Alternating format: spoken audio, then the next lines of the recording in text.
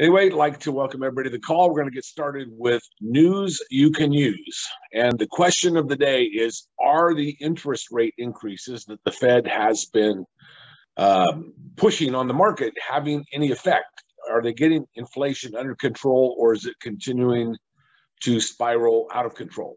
With regard to our market, the housing market, I would say it's starting to work. And there's three things that I could point you to. First thing, number one, the housing prices have been primarily pushed by demand and then supply cost. In other words, when they're building a house, there's a lot of things, lumber being the chief component, but also wiring, plumbing, things like that go into it. And those things had gone up dramatically because of inflation. To give you an example, lumber costs 1 year ago were $1,800, almost $1,800 per 1,000 board feet. That was among the highest points that it was. Yesterday, lumber was $780 per 1,000 square feet. So it's down over 60% from where it was. It's having a dramatic impact on the cost of lumber. Why? Well, because they're not building as much anymore. Because interest rates are too high and people can't afford to have homes. And so the builders aren't building as much as they used to.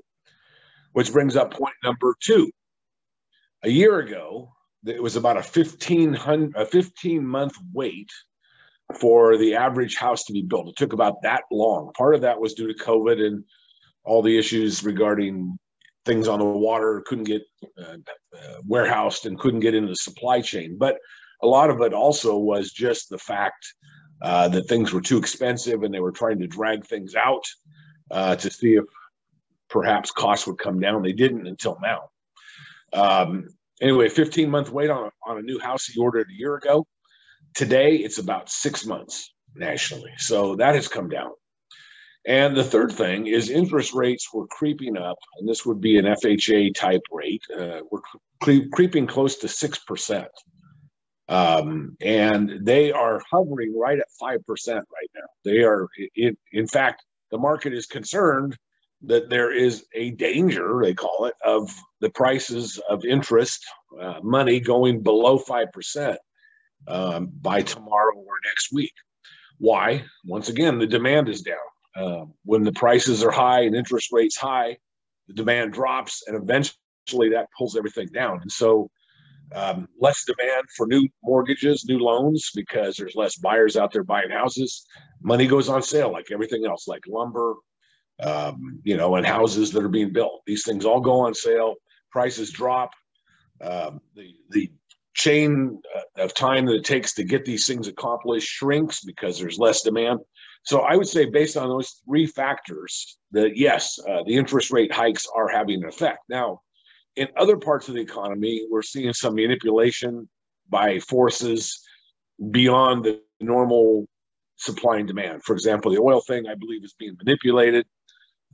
And things like crypto are being manipulated out there in the marketplace. Stocks and bonds have always been manipulated.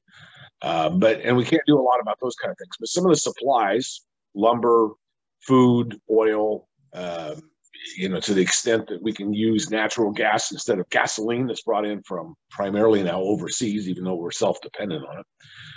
These things are definitely having an effect. So I think you're going to continue to see more increases in the interest rate by the Fed, and at a pretty expedited rate, 0.5 point bumps where they normally go 1/4 point bumps. But I believe I'm seeing that it is definitely having an effect. Now, how long and how deep will that affect our housing market? That time will tell. We won't know immediately, but things, in my opinion, look to be heading in the right direction. All right. One last thing that we want to start with here on News You Can Use. First of all, I'd like everybody real quick, if they could, to hop on the chat. And I want everybody's best guess as to what it would cost in income in the United States to afford the average price house. In other words, how much income would you need on a yearly basis to be able to buy the average price house? So if we could just spend a minute, Ian's saying 75,000. In other words, you have to make 75,000 a year to be able to afford the average price house. Now, of course, it's going to vary state by state. We're going to show you a map here in a second, but I'm going to get everybody's guess. Michelle Roberts, 75. If I had to look at this, I would have guessed probably 80 to 90. Ashley saying 100. Lionel, 65. All right, let's see. Anybody else? Other guesses? Let's go ahead and put that map up, Ashley. Brandy's saying 90,000. Let's take a look. And we're going to 110, Stephen. Thank you, everybody, for guesses. Okay, I don't know if you guys can see this. Corey's 85. This is showing, may have to blow this up. We'll start out here on the left coast, the land of fruits and nuts, California. $120,120 is the salary needed to afford the average price house. Ish is 100,000. Okay, let's go to Ishland. Let's go over here to South Carolina. In South Carolina, Ishmael, $58,840. That's considered very, very good. Georgia, $59,000. New York State, almost $92,000. Michigan, Detroit, Michigan, $40,800. That's pretty darn cheap. Ohio, believe it or not, and we've had several clients say they've had some very good success lately in the state of Ohio doing deals. Only takes $38,400. You can buy a beautiful mansion in Ohio in the suburbs of some of the big cities for the cost of a box of popcorn. It's unbelievable how inexpensive it is to live there, or at least to buy housing there. Missouri, $42,000. Texas, $66,000. Arizona, $67,000. Colorado, $100,200. The most expensive state is, I believe, Hawaii, and I'm not sure it's on here, but it's even more than California or New York. Can you see it on your copy of that, Ash? What am I looking for? Hawaii. Can you see it on?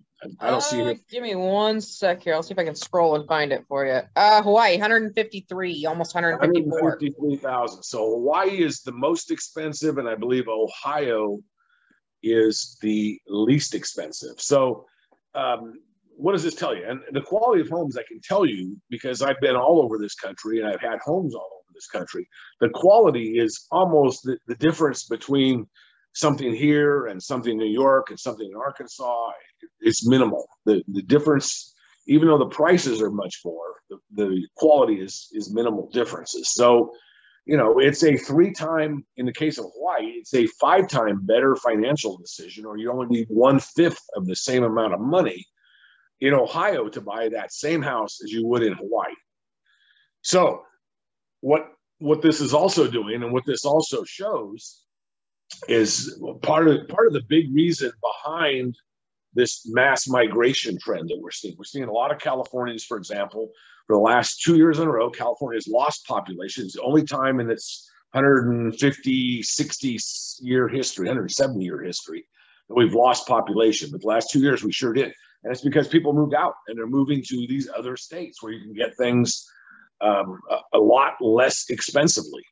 I've had 2 sisters, one moved to Idaho and the other moved to Texas. They got tired of California shenanigans and they moved.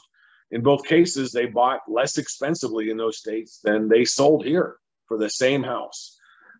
People now are moving into, you know, further east. They're going to Tennessee, they're going to Florida, they're going to the Carolinas, they're going to the upper Midwest. A lot of people are going to places like Ohio, where it's very inexpensive, Indiana, and even Wisconsin.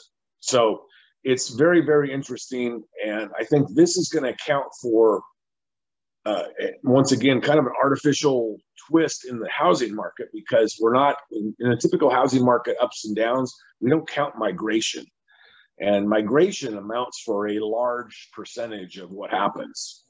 So we'll continue to get you guys up to speed as we see these things change going forward. But I think migration's a factor that now needs to come into consideration when everybody's looking at, you know, how markets are doing. I think the migratory patterns of people in the United States is having a big, big effect on pricing, availability, building, and, you know, supply material supply costs out there. So anyway, that's kind of our news you can use for today. It's a little bit of a hodgepodge, but that's the news that we've got today, is kind of a hodgepodge mix of good and bad.